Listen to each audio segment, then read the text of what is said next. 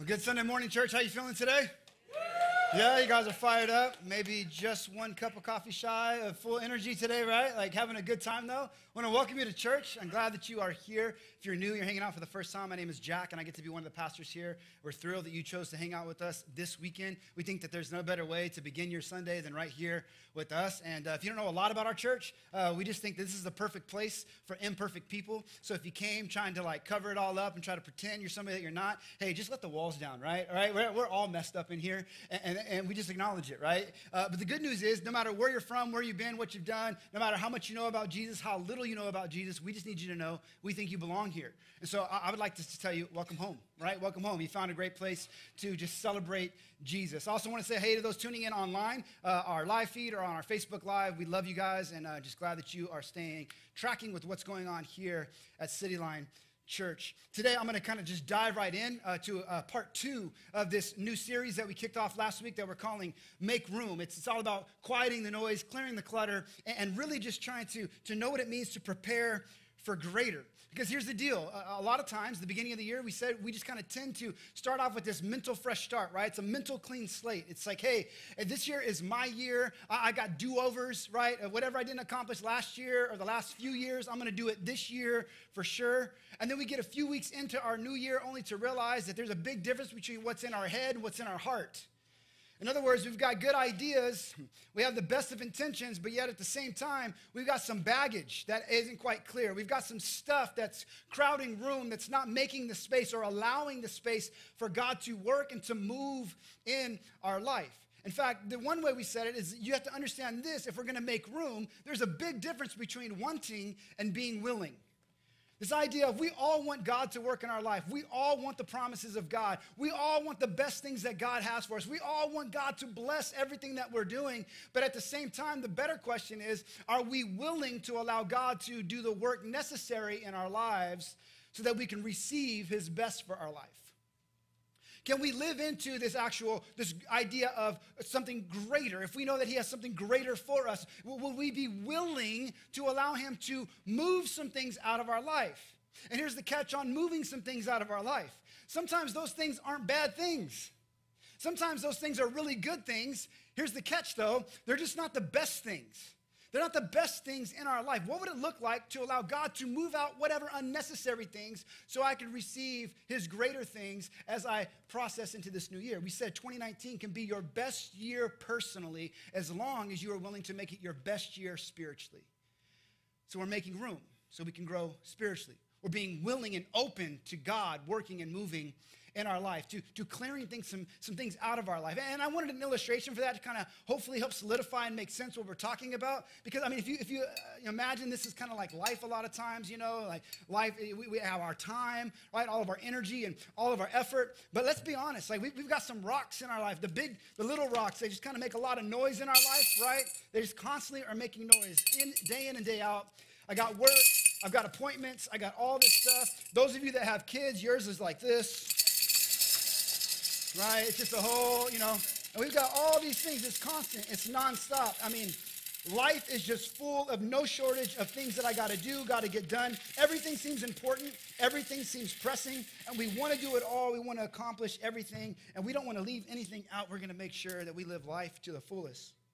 But then at the same time, we know there's some other things going on in our life that are really the most important things. And we know we should get to those things. We know those things are the best for us. They're the bigger rocks, right? They're the things that we know. It's things like, we should really be involved in our church. We should probably really be serving. We should be pouring into our marriage, right? We've got all these things, and we want to try to make those things fit in there too. But before we know it, we know that like, hey, we wish we can make it all happen. But the reality is we can't. And so here's what we think. You know what? I just need a bigger container, right? I just need to expand my capacity. Here's my suggestion. What if you just let some things go? Well, what if the key to this great new year, the key to you living your best life personally because it's your best life spiritually, is not about adding more things, but it's about removing some things, placing some things as priority, as the most important things, and allowing God to orchestrate everything else around it. To which some of you are like, I don't know exactly what that means and what that looks like, right? Because most of us aren't living our life that way. Here's what I would suggest. What if we just started with the big rocks first?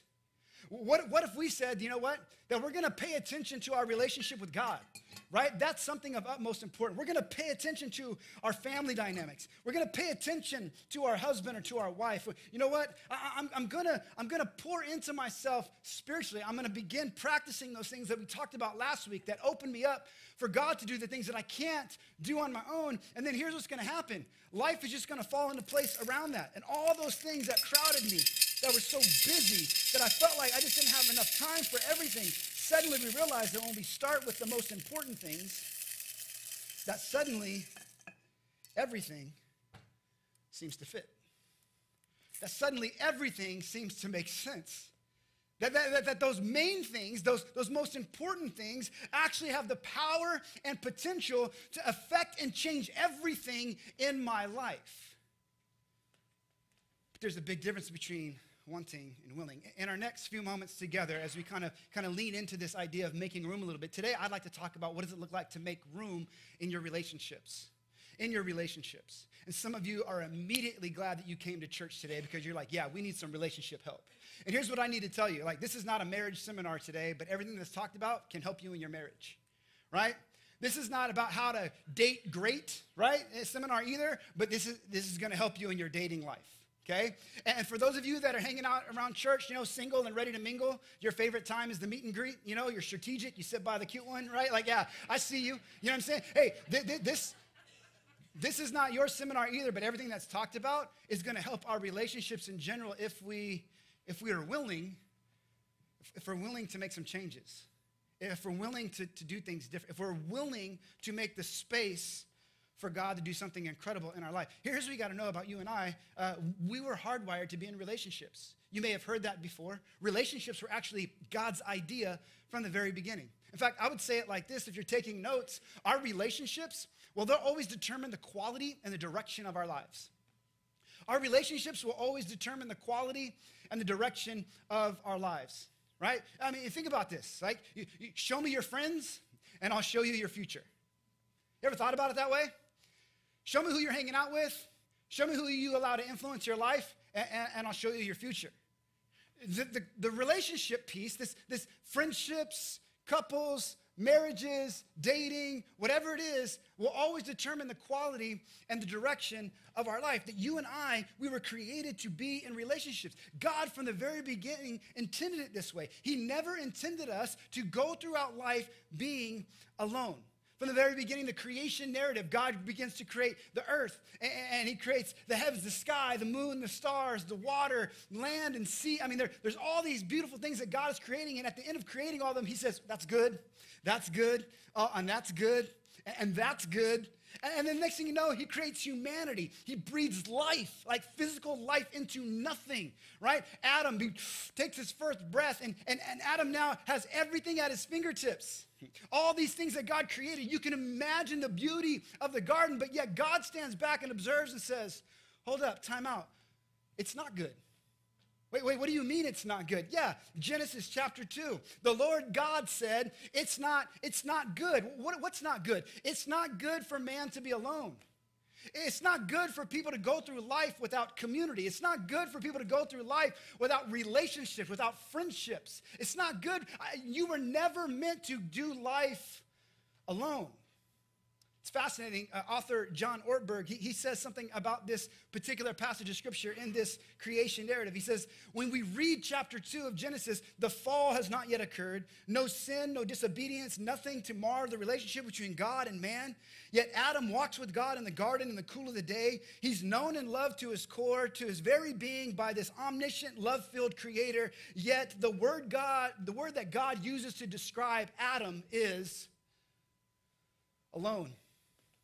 Which should let us know that we could have everything we ever wanted, everything we ever felt like we needed. We can come to church and we can sit in a room filled with a lot of people and still be the loneliest person in the room.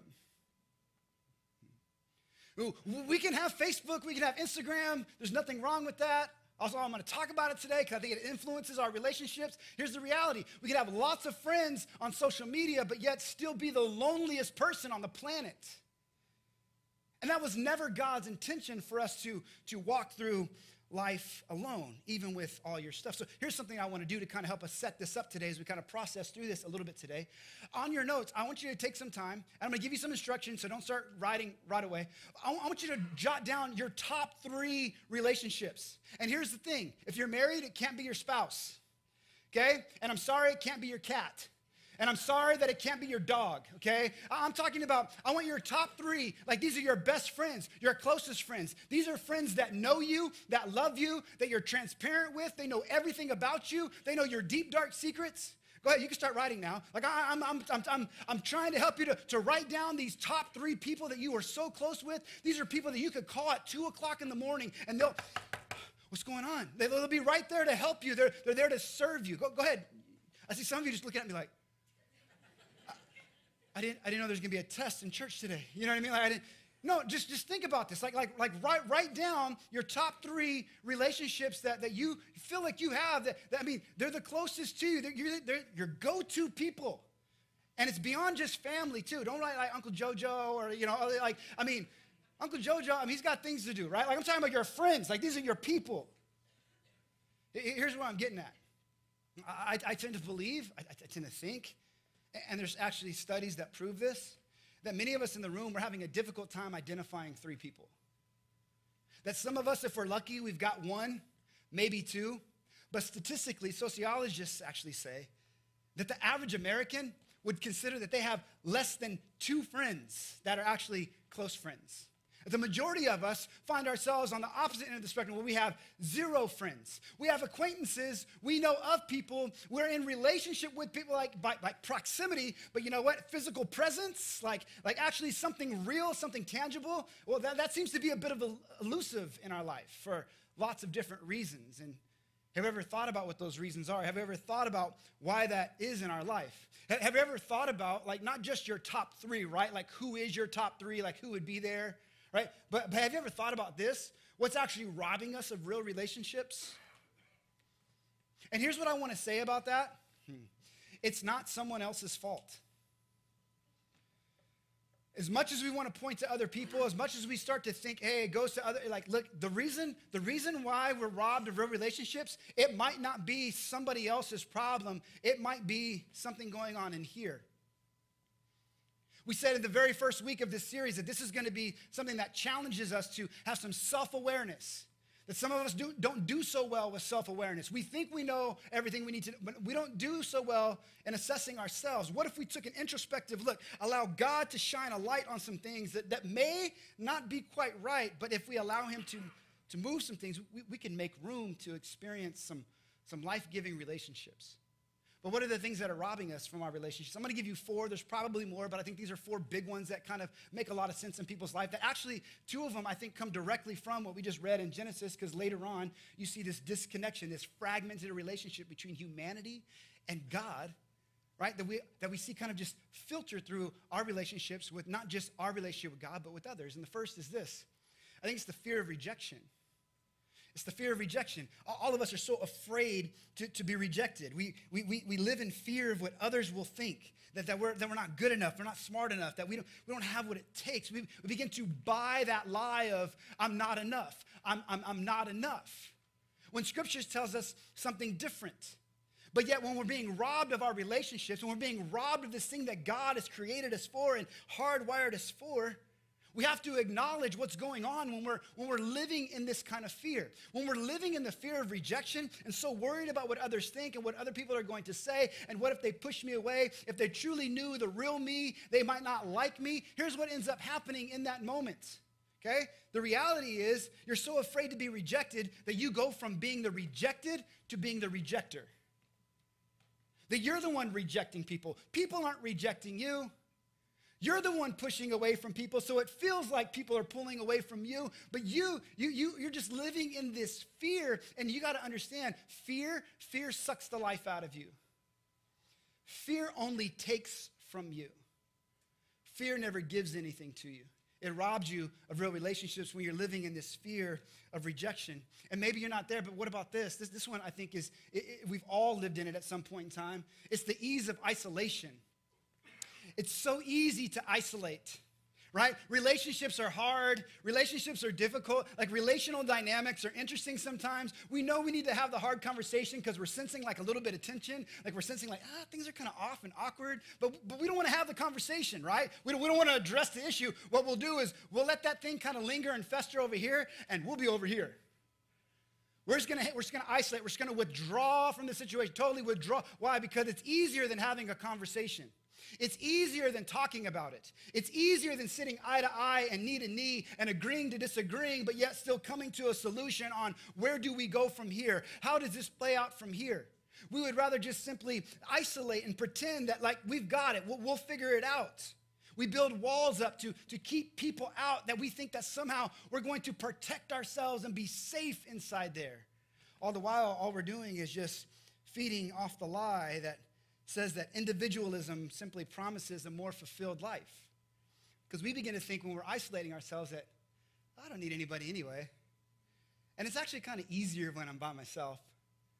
It's just easy. It's just better when I'm by myself. Like I don't need all the drama. So I'm just going to remove myself from that. Again, let me point you to the fact that this idea of isolation, aloneness, is not God's intention for your life. You and I were not created to live that way. And you want to know why? Because growth, true spiritual growth of any kind, never happens in isolation. Growth, life-giving growth, happens always within the context of community, within the context of relationships. That's why we hit so hard all the time as Cityline Church, that part of who we are, the core of who we are, is that we're passionately pursuing Jesus, and what are we doing? We're building authentic community as we choose to live generously and lead well. Building this authentic community, what God has given to us, this gift that God has created us for, many of us just choose to isolate and we end up deficient. I think this is a big one too that a lot of people don't realize. It just kind of slowly happens over time. But we've ended up as a society, as a culture, with a fractured view of friendship. You ever thought about this? This fractured view of friendship. Those of you that have lived life for a while, you know, I'm talking about the older, wiser group in the building, right? We're a multi-generational church, and I love that because you got to pull from some of the wisdom of people who have been there, done that already. You know, you can trace back just to a few years ago when friendships, they were a lot different than what they mean now, right? I mean, friendships, get this about friends, you actually had a physical person that you showed up and hung out with, that you went and got coffee with, that you actually like had lunch with, that you actually, I don't know if you know this, but like you don't just text on the phone, you could actually pick it up, dial a number, and call and talk to a real person. It's crazy. You remember those days, right? Where many of us, we grew up in a culture, we don't have that. That we have a fractured view of friendship. You know why? Because friendship has taken on a whole new meaning, especially with the invention of social media. Friends used to be a physical person that you hung out with. Now friends are somebody that you've never met who follows what you say or what you post on Facebook or Instagram.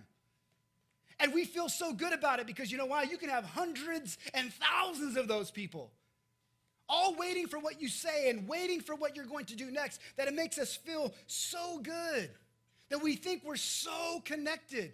But I think we could also argue the point that with all that connectivity, although we have lots of online interaction, many of us have very limited personal intimacy with anyone.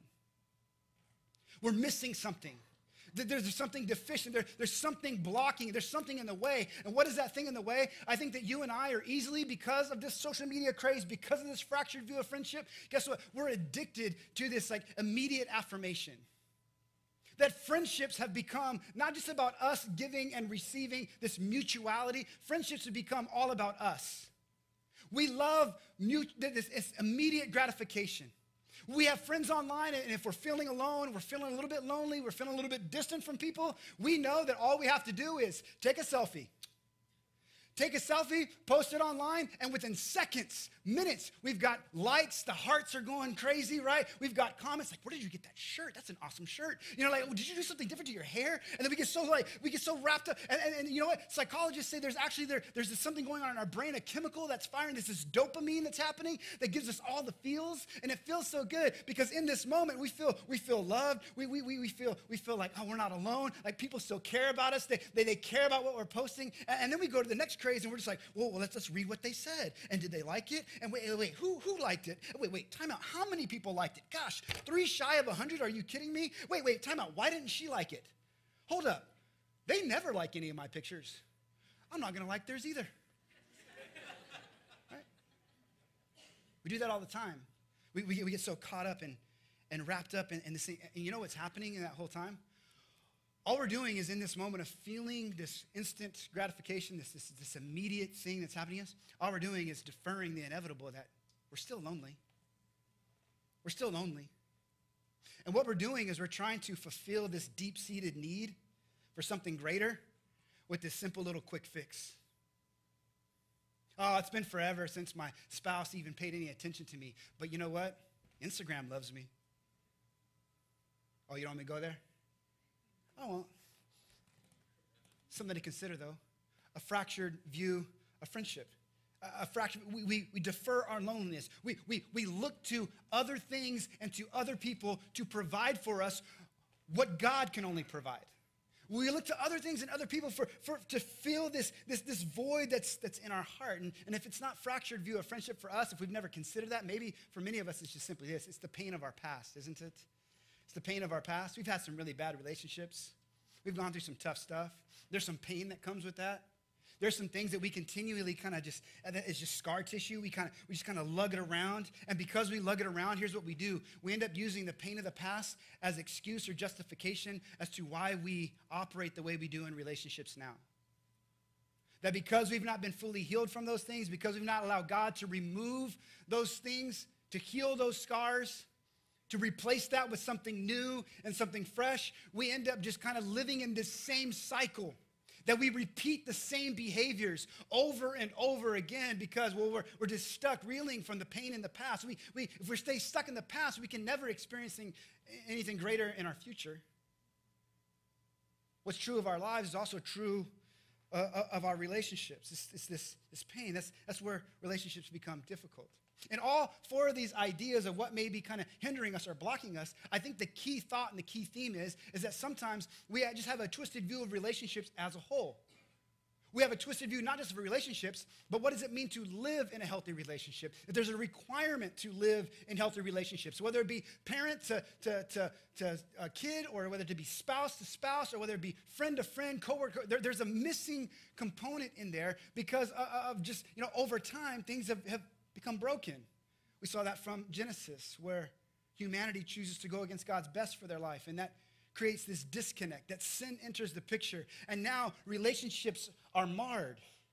But you know what I love about Scripture? You know what I love about Jesus? Is Jesus cares about relationships.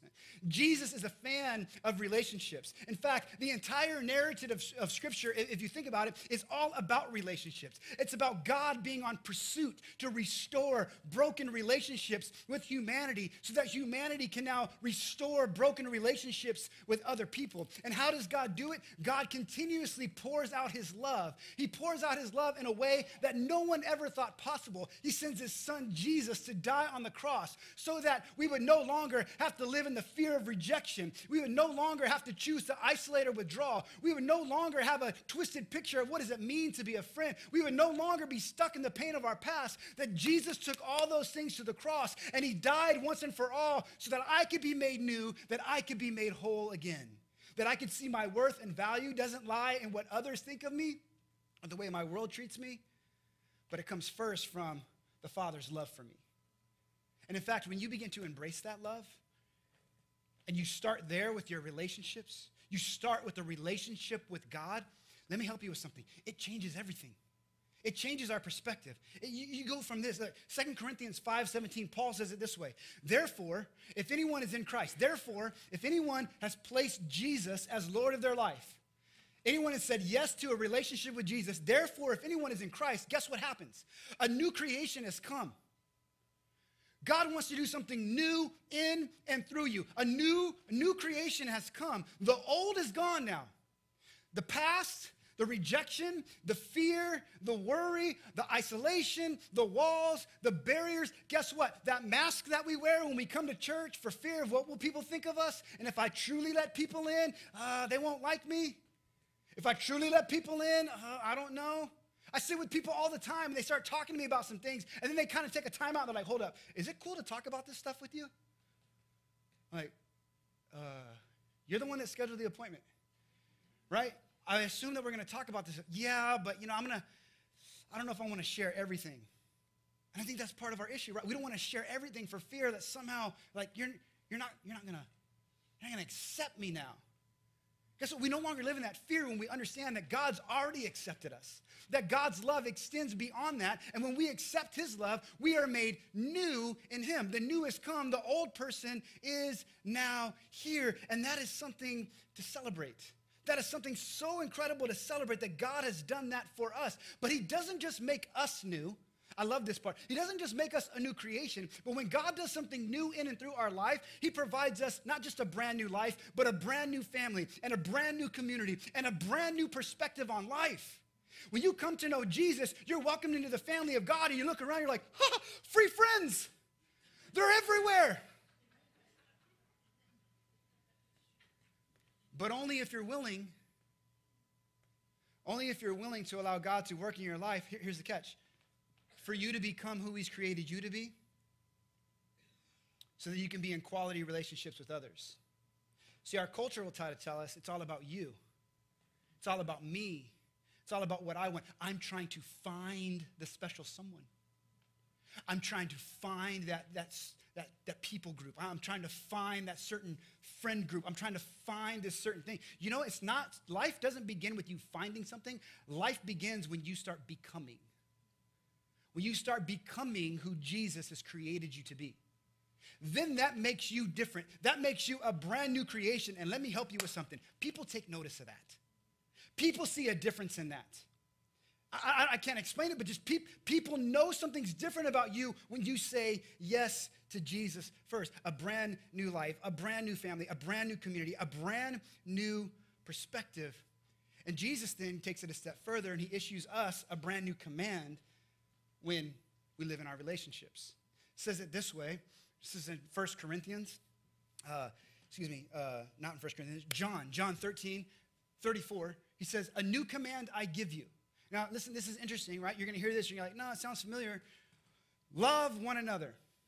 Yeah, everybody that's hearing Jesus right now as Jesus talks about this, they know this. Like, what do you mean? I'm giving you a new command. They must have stopped and scratched their heads.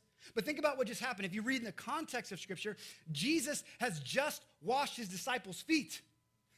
He's spending his last few moments with them. He's hanging out with them, telling them, look, I'm going to go to the cross. I'm going to give my life for you. The disciples fully can't figure it out. And at this last meal together, Jesus, he stops and he begins to serve them.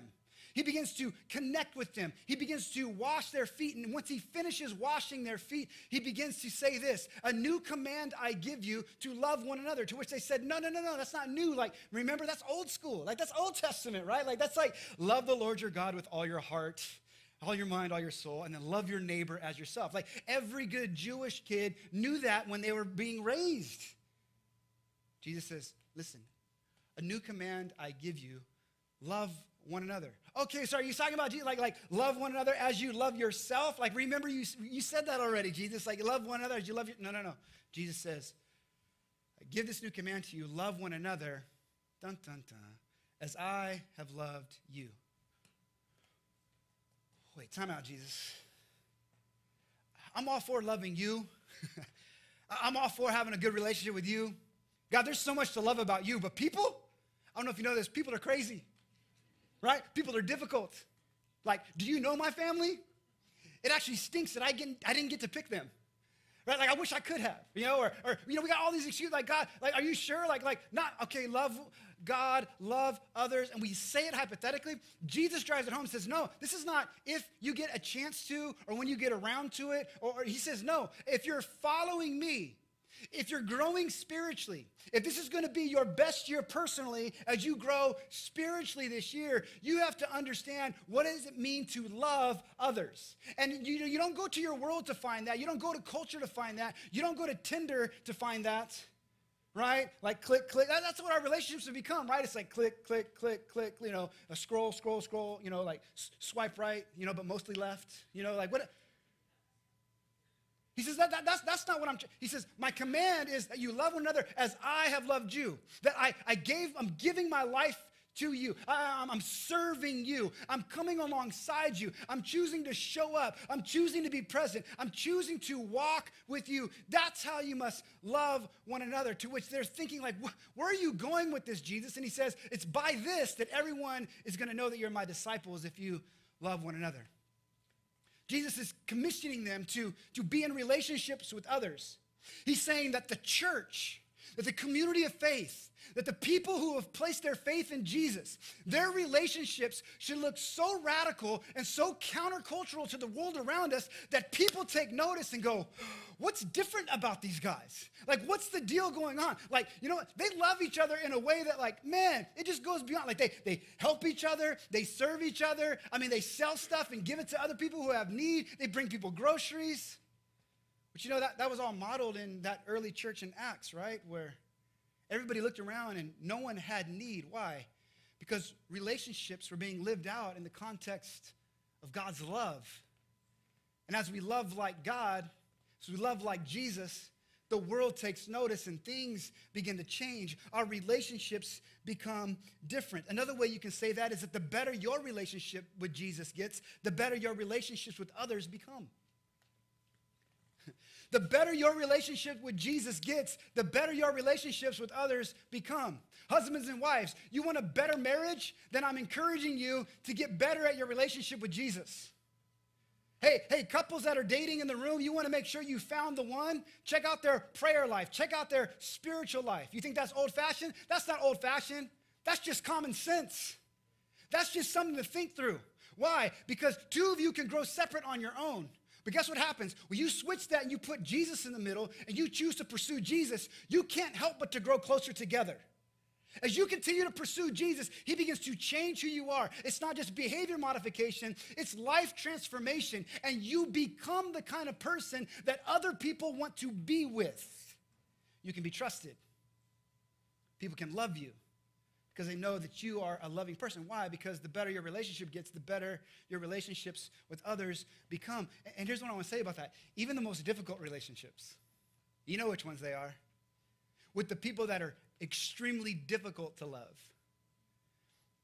The ones that don't want to love you back, the reality is as your relationship with Jesus grows, your relationships with them become better. This is important for us to understand that God can change everything. And so John says it this way. He gives a command to those that are following Jesus. He says, dear friends, then if we know this, right, if we understand this, that Jesus can change everything, let us love one another because we know that love comes from God. And everyone who loves has been born of God and actually knows God. Why did I put that scripture up there? So you can have an assessment tool. Remember, we're self-assessing ourselves. Where are we at in our relationship with God? How are we doing in growing spiritually? He says that you don't just talk about love. You don't just talk about this idea of what it means to love God, that you actually begin to live it out. You begin to live out what it means to love God. Why? Because you actually have a relationship with God. When you have you don't just know of God. You don't know things about God. When you have a real relationship with God, then guess what? The love begins to flow from you. You learn to love God, and then you love others, and everything becomes new and different. Listen, I understand that in relationships sometimes they're so complex, they're so all over the board, there's so much going on that we may not know the answer. We may not know what to do next. We might not know how to fix the dilemma that we're in, but there is one question that we can always ask in the midst of any relationship, and it's simply this: what does love require of me? If we were to love as Jesus loved, if he poured out his love for us, he gave his life for us, he's made us a new creation. We know what that kind of love is because now we have this relationship with God and we know God's love. If we extend that love, then no matter what relationship we're in, no matter what the dynamics are happening, we can pause and ask ourselves, wait, what does love require of me? When it comes to our relationships with our spouse, and they're pushing our buttons and they're irritating and marriage is hard. Wait, time out. What does love require of me? When we're parents, we've got kids and our kids are working on our last nerve. Amen, somebody, right? Because kids, woo, work. And as much as we want to be a dictator over their life and as much as we want to force them to do things, so we can stop and ask ourselves, wait. What does love require of me? When I'm in this dating relationship and maybe I'm feeling a little bit pressure to go somewhere where I know I shouldn't go, do something that I shouldn't do, right? But I'm feeling like, like I find my worth and value in this person for some reason, and I don't want to lose that, and I'm afraid if I make this choice that it's gonna create tension. Stop, ask yourself, what does love require of me? Love might require of you to make a better decision. Love might require of you to wait. There's lots of things you could be waiting for in the relationship. You choose to wait and you receive the blessing of waiting. Finding God in that waiting. Right there. With you. Whatever that is, you can choose to pause and ask, what does love require of me? But the most that I want to kind of focus in is just, how do you actually make room in your relationships? I'm going to give you 4 things in our last few minutes together that I think are important. And like we said, every single week, we're trying to focus on these notes. We're trying to give you something in your hand that you can take with you, that you can immediately apply to your life. That you can just choose one. You don't have to do all 4, but maybe some of you, maybe you need to do all 4. But if you just chose one, I guarantee that you'd see a difference in your relationships. I guarantee that it would be an invitation for God to work and to move because you've placed him first. What does it look like to make room in your relationships? First, I would suggest it's the willingness to invest in my most important relationships. What are your most important relationships in your life right now? Husbands, is that your wife? Wives, is that your husband? Should be. What is your most important relationship beyond just your husband, wife, friendships, your relationship with God? Your relationship with God coming first. We were first created to be in relationship with God, then in relationship. What if we begin to invest in those relationships? What do I mean by investing in those relationships? It's, dear children, let us not love with words or speech, but actions and truth. Like, let's just not just like go, I love you, I love you, I love you. Oh, this is great. Let's just not talk about like, how great would it be if? How about we put some action to it and we begin to love and with actions and with truth. And you're like, well, how do you do that? 3 B's. 3 B's. I'm going to give you 3 quick B's that I think are good. Like, just implement the 3 B's this week in your most important relationships, and I think you'll see a big difference. And the first is this. Hey, what if you took some time to just be known? We spend so much time walling people out, not sharing what we're feeling. I don't know if I can share my true feelings with you because I don't know how you're going to react. If I tell you that you stink, I mean, are you going to, If I ask you to pick up the stuff around the house, are you going to, The last time we talked about this, we got in a big old argument and a big old fight, and the next thing you know, I was like, I'm never going to say that again. Right? And so we stuff our feelings. We stuff what's going on. Parents, what about this? How many of you work so hard trying to appear perfect to your kids? I know it's common. You want your kids to look up to you. You want your kids to think that you're a good parent. But how many of you know you got some flaws? That maybe if you just own those flaws, maybe if you just said, hey, you know what? I'm going to own that. I'm going to be known to you as my kid. Like, I can't cover that up. I'm not going to excuse it away. I mean, you saw with your own 2 eyes, like I screwed that up. I'm not going to pretend like it wasn't my fault.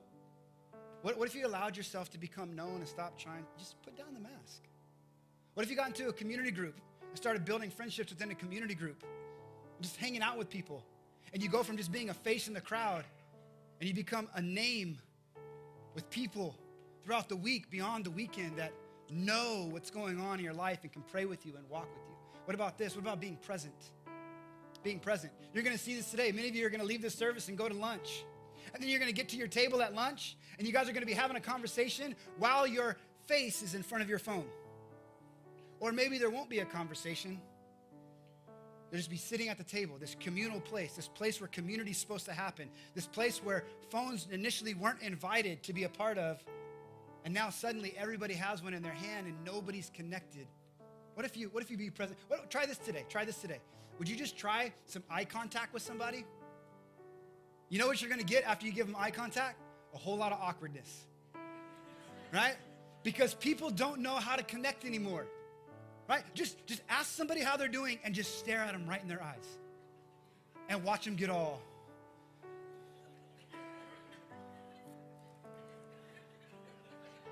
They might even say stuff to you like what?